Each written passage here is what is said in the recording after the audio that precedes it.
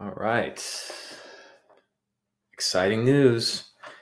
Special holiday edition of the State of MedTech. Got to bring out the ugly sweater. This one's got a nice little thing going on. So we'll wait for everybody to come on in, and I'll do my usual song here. The Scott Adams voice warm up. Ba da da bum ba bum bum. Good MedTech. Got to bring out the ugly sweater. This one's got a nice. All right. So that seems to be working. What's up, everybody? All right. Ashley Bolins, what's up? Ugly sweater. That's right. Damn straight. That is right. I'm a man of the people. Right? Yeah, you know what? This is that, I think it's that sweater company from the Shark Tank. They did over $100 million. Who would have ever thought that an ugly sweater company that is seasonal would have done that kind of money, right? You never quite know. Everybody, thank you so much. Christmas came early this year. Good God Almighty. Christmas came early this year because, we thought that, hey, these big transformational deals, not going to see them too often. But before 2021 ended, Larry Ellison just said, you know what? Screw it. Let's just buy Cerner.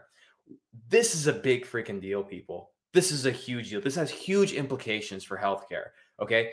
But more than you think. So let's start with the first fact. $28.3 billion acquisition is the biggest acquisition in Larry Ellison's life, right? That's the thing people don't realize. $28.3 billion. Peter Harris, yes, if you start an ugly sweater company, hit me up. $28.3 billion. So think about Oracle. They've been around for a long time. They've made all kinds of acquisitions. Why did the biggest acquisition they make happen to be in healthcare? There's a very specific reason why that, okay? Now, let's talk about this, all right? And I know I'm making a little prediction here. Salesforce buys Epic. That's my prediction. If someone's going to buy Epic, it's Salesforce. Not Google, not Microsoft. It's going to be Salesforce, and I'll explain in a moment why. All right, let's go to the let's go to this nice whiteboard that I've put up.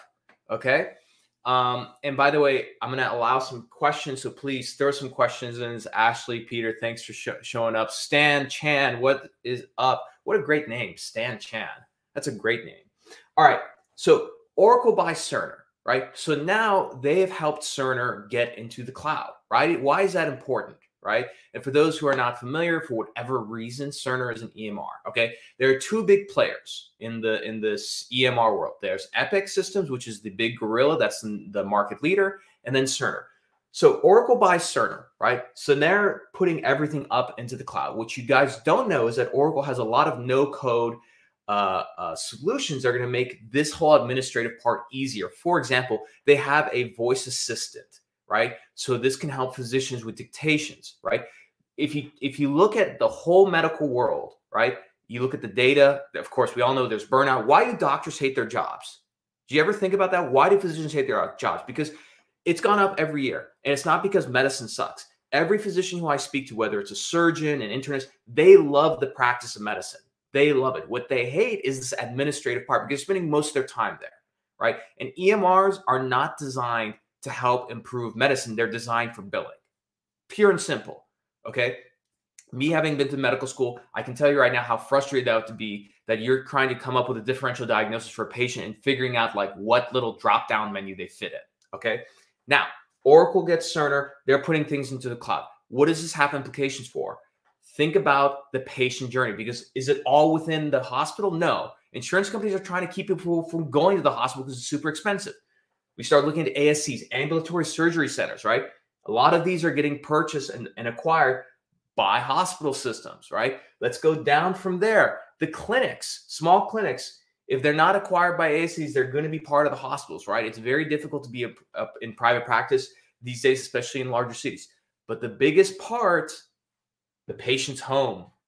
One thing that you need to pay attention to is remote monitoring. Remote monitoring has been very, very big lately because of COVID, right? And it's become a huge path for reimbursement for clinics. So they're looking into this.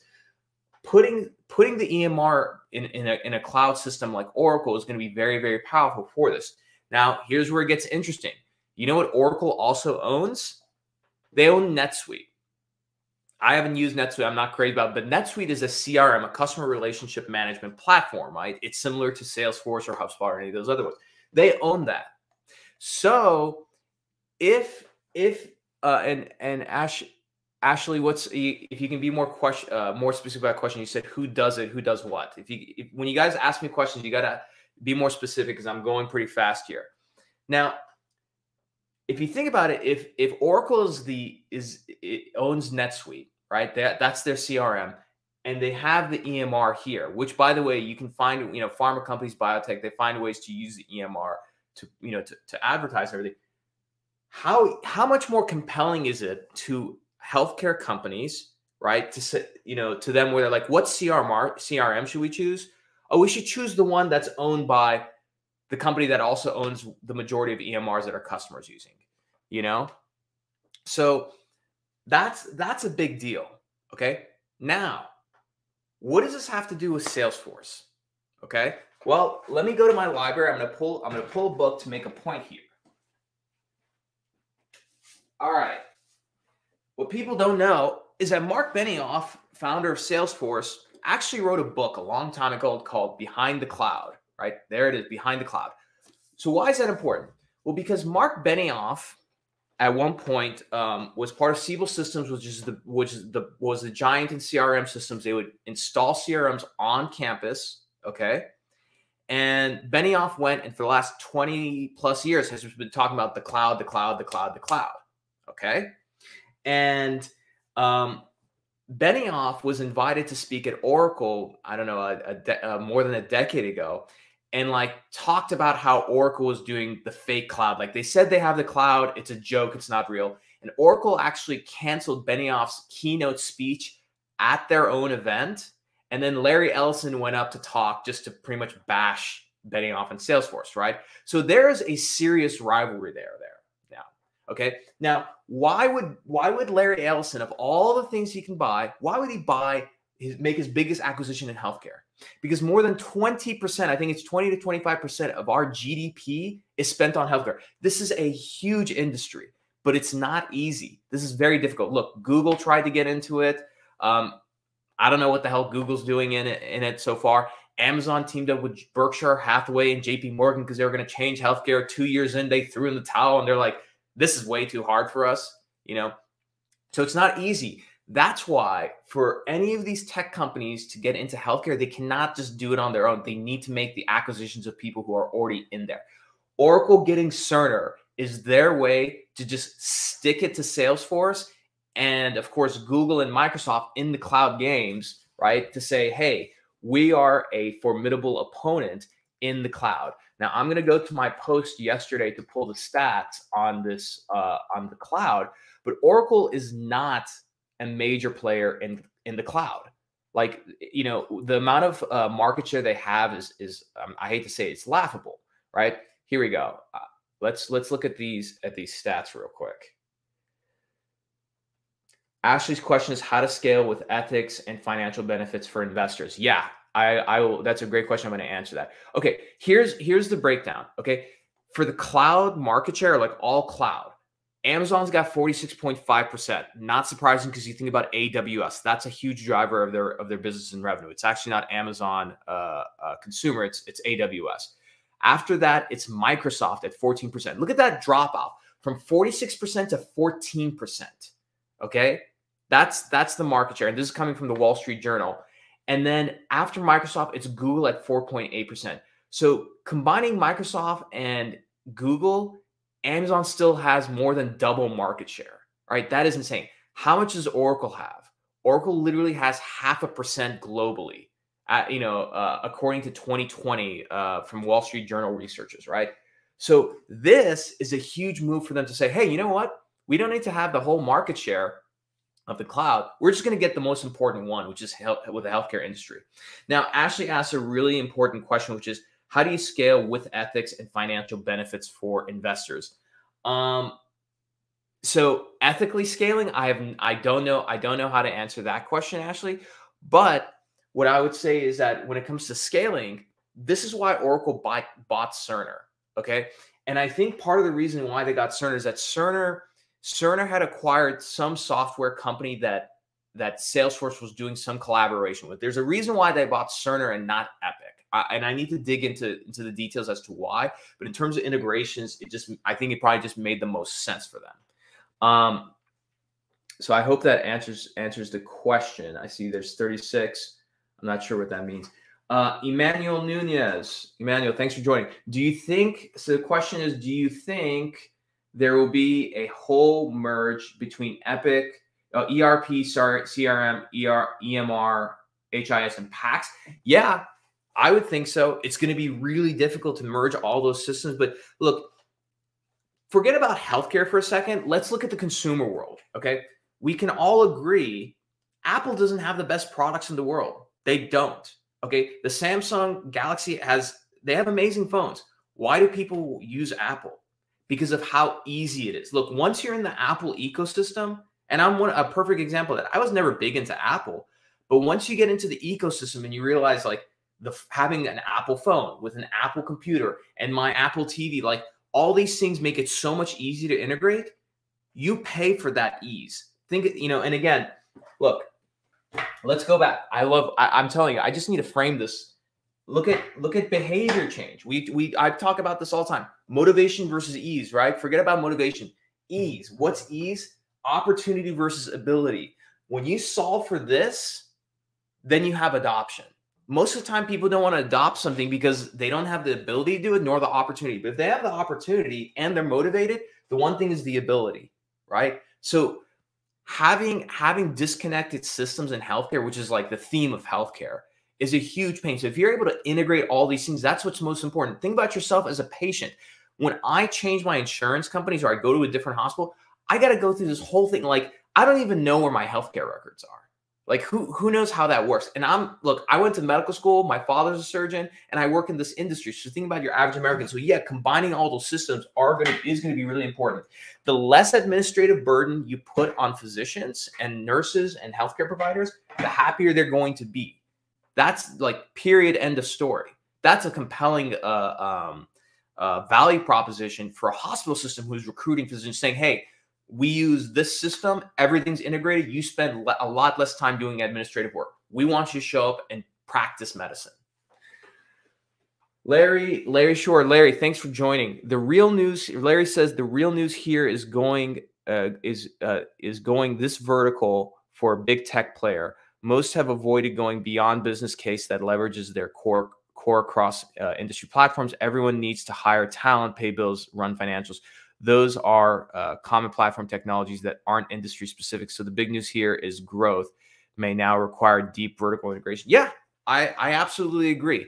I completely agree with Larry's assessment there. And that's exactly why I thought this was a big story, because while yes, Oracle has, like, remember, 0.5% of market share in the cloud. Think about it from your standpoint. If it's like, hey, we want to be more competitive, what do? Focus on going into a variety of different industries, requires more money, more expertise and everything.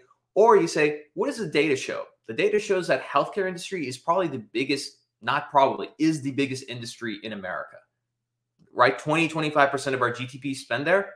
They're just going to own that, right? That's more than enough. And think about it, like, again, maybe I'm getting ahead of myself here.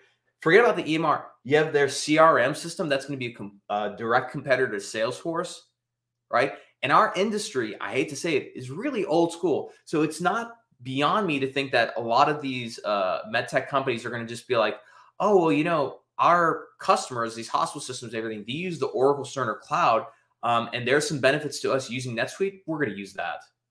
So that's a big thing. So Salesforce needs to figure out what the hell they're doing in the world of healthcare, right? I don't think Amazon really doesn't need to be in the business of healthcare. They want to be, but they really don't have to. With AWS, I mean, I just don't see why they would bother doing it, but I could be wrong. Could be wrong. So these are really important dynamics. And again, let's think about it from the point of view of sales and marketing, right? We're seeing more of tech coming into the world of medical devices, pharma, biotech. So that's going to change the dynamics, right? That's going to bring new and different competition, for better or for worse. So for me, I spent a year in the fintech SaaS world, right? There is a much different way, in many ways, a better way that they sell and market. They also suck at a lot of other things too. So it'll be very interesting to see the clashing and merging of these two industries. Larry says it's a mess from a cost standpoint. I'm not saying we spend too much. I'm saying the value we get for the dollar is shocking and getting worse. Yeah, I totally agree with you. That is the problem with healthcare, I think, is that there's a lot of like crap products that can come to market and the value you get is like very minimal. I mean, look, I hate to say it. I'm going to piss off a lot of people with this comment. Look at robotic spine surgery. Okay. There's all these robotic spine companies. Look, there's another one that came out in Europe. I won't mention which country, a robotic spine company. Okay. I looked at the system. What is it doing? The same damn thing everybody else does, which is focusing on pedicle screw placement, right? You have 3-4 hour long surgeries. There's all these robotic companies coming out with these incremental improvements for something that takes anywhere from 15 to 30 minutes in most cases, right?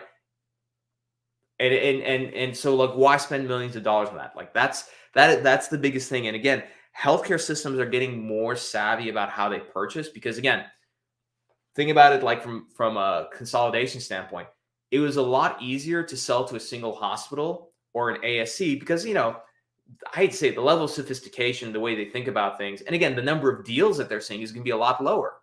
You sell to a health system like a Kaiser, right? Or the Texas Medical Center, or any of these large health systems, they're seeing multiple deals. They're seeing macroeconomical data. And so they're going to be very clear and very dogmatic about what they purchase. So if it's just like an incremental improvement, but it's going to cost more, then it's just not going to do it, period. So anyway, so I think it's been fascinating to see this. And again, I see more people joining. So I'll keep rolling with questions, and I do want to start taking some live callers and everything. The one thing that I got to say is that some of the data is off between StreamYard and my other platforms. So I'm gonna have to talk to StreamYard about that. But yeah, again, that's the biggest thing. And look, we had another acquisition happen just last week, right? With Zoll acquiring Itmar, right? The sleep monitoring company.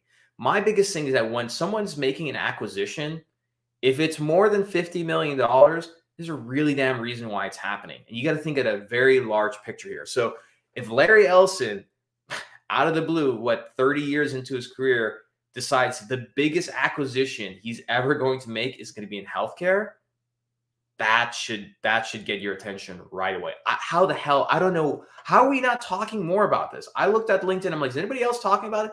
Why isn't anybody talking about this, guys? Look, maybe it's Christmas holidays, right? But like, we need to pay more attention to this. Dan Bouchel, Dan, welcome to the show. Do you think Oracle is just using Cerner to grow the rest of its healthcare business? Do you really think they will improve on Cerner's offerings? I think that's exactly what it's trying to do. I think that they're trying to use it to grow its healthcare business, and it's going to improve on Cerner's business offerings just by bundling things. Okay, so if you think about how, like, look, what did no offense, guys, what did Medtronic do when they bought Mazor Robotics? Okay, when they bought Mazor Robotics, did they improve on Mazor's core business, core technology offerings? No, not at all. Not at all. If anything, in my opinion, they took a few steps back because they're trying to figure out how do we integrate navigation and all these things. What they did do is they strengthened the Mazor Robotic Systems business offering, which is they said, hey, you get the Mazor system, you're also going to get this kind of bundled deal on implants, this bundled deal on disposables, et cetera, right? So that's what Oracle is going to do with Cerner, right? Cerner is going to go into hospitals and say, hey, here's why you should acquire our system, because with the Oracle suite, you're going to get a lot of these low code or no code solutions. You're going to get digital voice assistant, which is going to help your clinicians dictate, right? We're going to take those dictations and go into the EMR. Here, I got another prediction for you. Here's a prediction. Okay. And I hope I don't piss anybody off at this company, but like, look, guys, this is the state of MedTech. This is a prediction show. Okay. Robin Healthcare.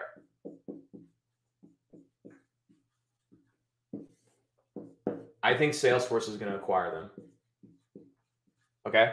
Robin Healthcare, very interesting. So Robin Healthcare, the team came out of Amazon. It was a group of people that worked on the Alexa device. And so they have a very interesting, like it looks like a Google Home or something that essentially goes into the clinic and helps with dictation, that goes into the EMR and helps with billing.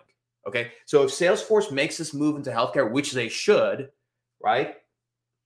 Why should they bother making dealing with hardware? They're not a hardware company. Just buy somebody, right? Robin Healthcare is going to be acquired by Salesforce. I like that. I don't know who else would do it. Google does not need to do it. Google has their hardware and voice device. Amazon does not need to do it. Microsoft doesn't need to do it. It doesn't make sense for Microsoft, actually. And again, the reason why Salesforce is going to take this up, aside from the fact they're like arch nemesis with Oracle, the cloud is Salesforce's category, right? That's what people forget. Look, Benioff for the last 20 years wrote this book. He kept talking about the cloud, right? That's his category. That's his thing. Okay. So do you really think that Salesforce is going to allow their arch rival and nemesis to just waltz into healthcare, the biggest market in the U.S. In the U.S. and set up the cloud? That like Oracle's going to be the one that takes healthcare to the cloud? Yeah, no, not going to happen. So I wish Epic was publicly traded. I'd love to buy that stock right now. But Salesforce I would say they'll buy Epic and they're going to buy them at a premium. And Epic, personally, like, this is the thing about the EMR game. Like, this is the most like unsexy old like thing in the world. Like, it's just, like, there's nothing sexy about this. Epic needs something to compete with this now. Epic cannot compete head to head with this anymore. I mean, relying just purely on size and market share is not enough, because you can erase that over time. Like, period, end of story. And again, with healthcare systems, they're consolidating. People want the solution. Again, think about what I talked about with Apple, right? How for the consumers, like, Apple has grown market share because they make it easy for all these devices to integrate and talk to each other. I mean, look, for God's sake, like, I use Bose headset. This is nuts. I'm really giving it strong consideration to buy the Apple over-the-ear headsets. But yeah, the ones that are like $500. I'm probably going to go and get like a refurbished one for like $300, because that's just an insane amount of money, but mainly because it integrates with everything so well. And that's the name of the game, right? Ashley Brown, Fortnite is sexy. I have no idea. I never played Fortnite. Patrick Jamnick. Patrick says, hi, we're just joining, so this may have been discussed already. That's okay. Epic is a very strong stay private, don't get acquired culture. Obviously, anything can happen, but it's something written as part of the company's commandments. Yeah. But you know what happens? You know what changes commandments really quickly? When everyone can make a lot of money. Like, at the end of the day, if you follow the money, you follow the truth, right? Everybody's got a price tag. Everybody's got a price tag, right? And I think, Epic's got great founders. They got great leadership over there. But, at the same time, like, got it. Like, maybe they have a really strong North Star, and their thing is like, we're not going to just get acquired for the sake of getting acquired. That's fine. To compete with this, you need something. So if it's not an acquisition, you got to do a partnership, something. You can't, like, this is going to be very hard to compete with. Right. And again, I'm just talking about purely based on business offerings. Right. So I don't personally know what's the strongest value prop that Epic has over Cerner. I've talked to a lot of hospital systems and hospital admins. Nobody can really tell me, like, why go with Epic over Cerner or vice versa. Like, nobody can really tell me that. But these offerings are going to be very big. And look, let's take another consideration, okay? Walmart strategy, right? So what did Walmart do back 50, 60 years ago. Okay, Sam Walton of Walmart was competing with Sears, Kmart, all these big players. Did he go into these large, densely populated metropolitan areas like in New York and LA, Chicago, and just compete head to head? No. What did he do? He went out to the rural areas, which there's more of them, and he essentially deployed a strategy of acquiring and just growing in the rural areas, and then that essentially engulfed these large metropolitan areas. You can argue that maybe Oracle, sure, maybe they're focused on healthcare systems. They could also maybe find a way to create a really good offering for ASCs and clinics. If Oracle gets all these ASCs and clinics, and a lot of healthcare is trying to move there. I mean, look, think about yourself. When you get sick or you want to go get a procedure, do you want to go to a hospital system, or do you try and go to like something small like an ASC or an office? Right? That's the big thing. Again, this is all speculation, but it's possible. Emmanuel says Cerner's market cap is right around how much Oracle is paying for the acquisition. How much do you think Epic is worth? That is a great question. I don't know. I mean, Epic is going to be worth more than Cerner, obviously. So if I had to take a wild guess, maybe Epic is worth, I don't know, 35, 40 billion. I don't know if Epic is worth more than 50 billion. But look, anything is possible, my friends. And we're talking about Salesforce. Look, Medtronic, what was it, 10 years ago? Medtronic paid $48 billion in cash to acquire Covidien, right? So if, and that was like part of their business. So Salesforce is the company for the cloud, right? CRM is what they sell, but their whole philosophy and focus and vision is like, it's all about the cloud. They got to get into healthcare. Like that, I don't know how else they're going to do it. They got to be in healthcare. And I'm wondering, actually, let me go look at Mark Benioff's Twitter. I highly doubt that Mark Benioff had anything to say about this, but it's worth checking. Let's see, Mark Benioff. Nothing. Yep, nothing about the Oracle deal. Nothing about the Oracle deal. I mean, we'll see. I could be completely wrong about this. But Salesforce, I mean, if they don't acquire Epic, they got to figure out a way to get involved in their healthcare business. I mean, the other option is just that maybe that's not. I mean, look, what I could tell you is that I do know that Salesforce has, I've seen their healthcare division grow. I personally know one of the execs that's over there. So their healthcare division is growing, right? And keep in mind, let's look at just from this aspect of CRM. What do we have in healthcare that is part of Salesforce? You have hospital systems, okay, that use Salesforce. You have pharma, you have biotech, you have medical devices, okay? You have the SaaS digital health world. So like companies like where I was previously at, Gentem Health, and they do all revenue cycle management. So this is a big ecosystem, my friends. This is a big ecosystem. It's too big for me to believe that Salesforce is just not interested in it and saying like, yeah, we're gonna do like hard pass on that one. Just can't see it.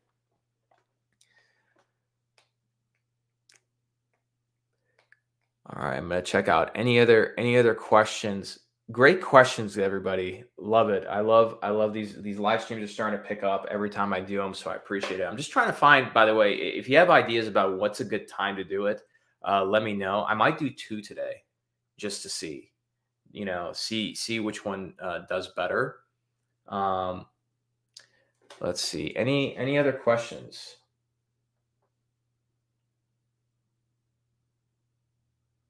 Yeah, and so one thing that someone was commenting is about clinical trials and everything. So again, within a healthcare system, there's a lot in there for think about beyond just the EMR, which again, that's mainly for billing. Think about clinical trials that are being done.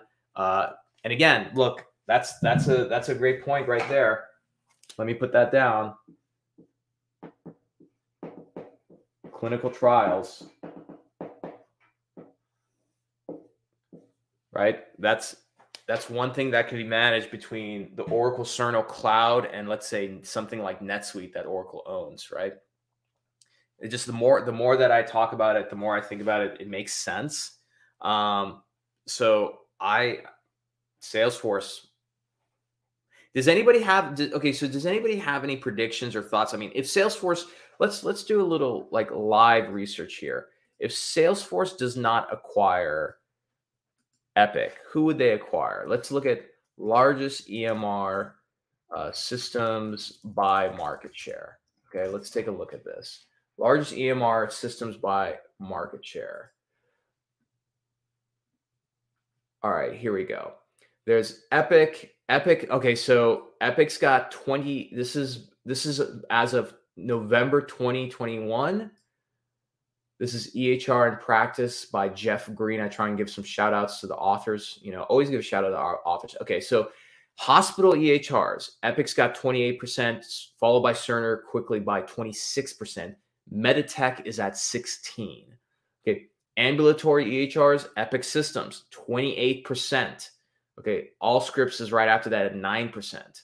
Okay, so that should tell you right there. That's something very interesting. I'm not sure why. So that Cerner is not in the ambulatory. I'm looking at a top 10 right now. Here's who I see for ambulatory: Epic Systems at 28, sharp decline. It's Allscripts at 9%, eClinicalWorks at 6%, Athena Health at 6%.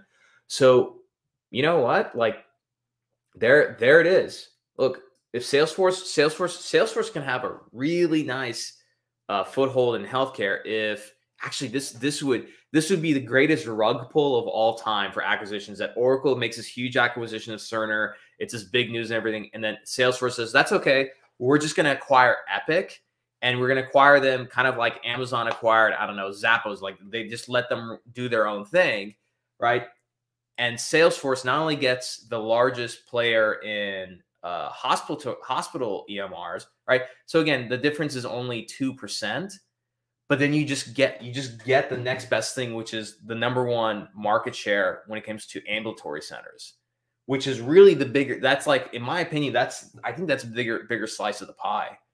That would be really compelling. That'd be really interesting. So we'll see. Any other questions?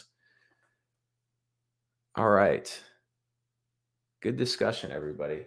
I need to start, I need to figure out a way with StreamYard, but I'll try and bring people on live, actually. I know I can do that. So, okay. So I think that covers it for today. So be on the lookout for some of this news in the new year.